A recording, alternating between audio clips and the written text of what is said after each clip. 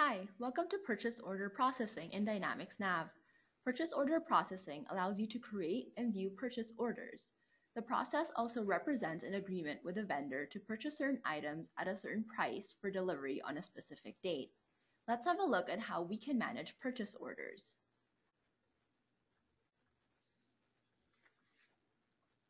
You'll notice that this diagram shares a number of similarities with the process of sales order management, which we've discussed in a previous video. In most cases, as you'll see here, the purchase order is the central purchase document, but a purchase process can also start from a quote or a blanket order. So if we enter a purchase quote or a blanket order, we can convert it to an order and then start posting. Once we have posted the receipt, we can get a posted receipt document and the updates of an item, so our inventory will increase because the items are received. We will also post the invoice, which will result in a posted invoice and update the chart of accounts and the vendor cards. We will then need to pay the vendor. After we issue the payment, the vendor will be updated, and at the same time, the chart of accounts will be updated. Now let's have a look at the system to see the different components. I'll first start off with a purchasing quote. A purchasing quote enables us to enter multiple quotes from different vendors in the system and then click on the Make Order button. So to do this, I'll search for purchase quotes.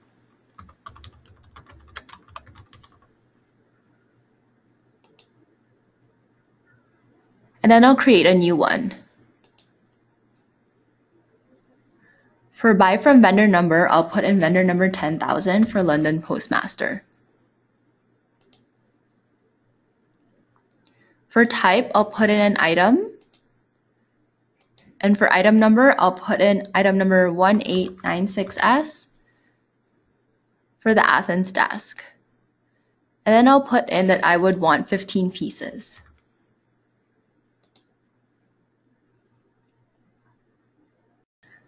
So once we've done all these, we can select Make Order in the ribbon.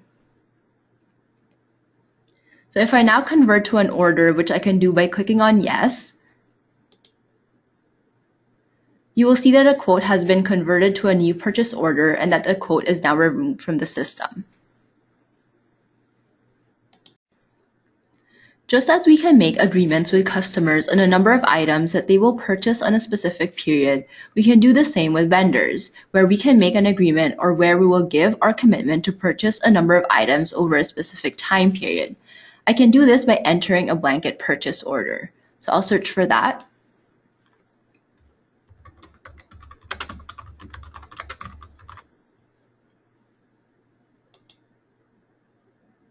And then I'll create a new one.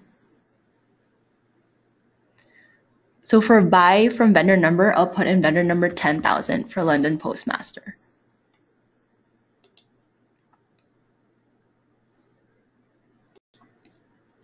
For type, I'll put in an item. And for the number and description, I'll note that I would want this to be a blanket order for wooden doors.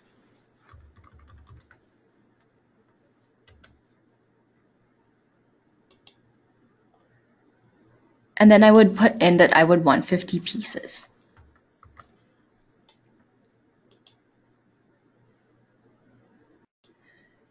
In return for purchasing 50 pieces of the wooden door, we are going to get a 5% discount. So I'll put that here in the line discount. As you'll see, the line amount excluding tax changed to reflect the discount. So now we can start receiving these doors. Suppose that on a specific date, we need the first batch of doors. I could enter the quantity to receive is 30 because now we would need 30 doors. So I'll just change from 50 to 30.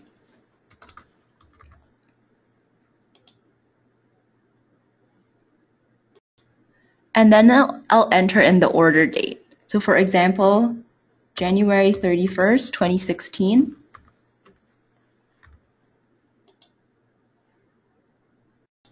And then I'll click on the Make Order button in the ribbon.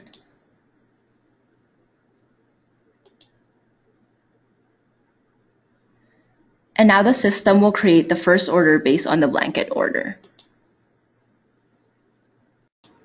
Then I can go into the Line tab and select Orders to retrieve the order that I just created.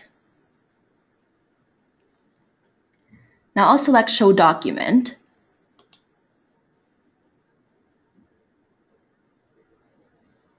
And from here, you can see that we have a regular purchase order.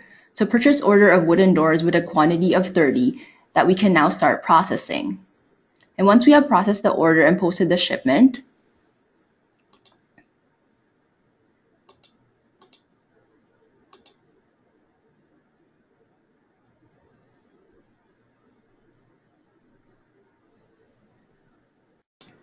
and now I'm going to go back into the blanket order.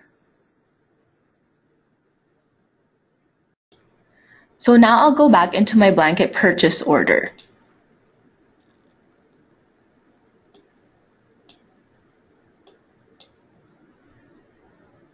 As you'll see, the blanket order is updated, and now there are 30 wooden doors received, and there's still 20 to receive at a later time. Now let's look at how we can work with purchase orders. So I'll just search for that.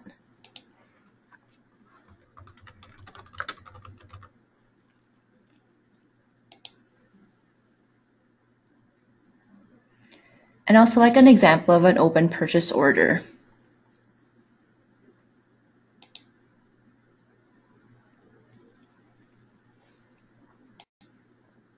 There are two steps in which we can post purchase orders. The first one is posting the receipts. So I'll just hover over here in the ribbon and select Post and pick Receive.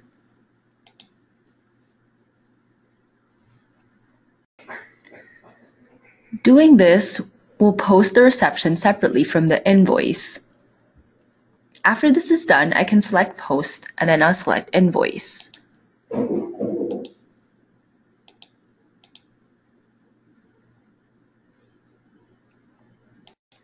To check back on this, I can search for my posted purchase invoices. So I'll just search for that.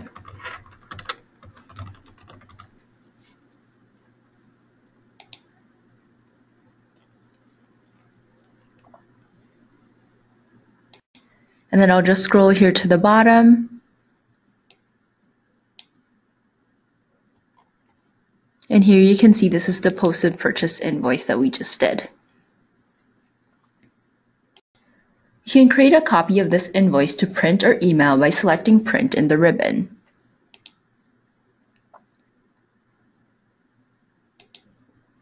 I'll select as a PDF.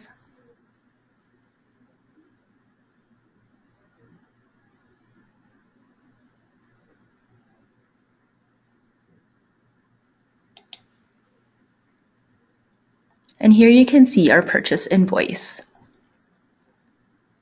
And that concludes an overview of how we can process and manage purchase orders in Dynamics NAV. Thanks for watching.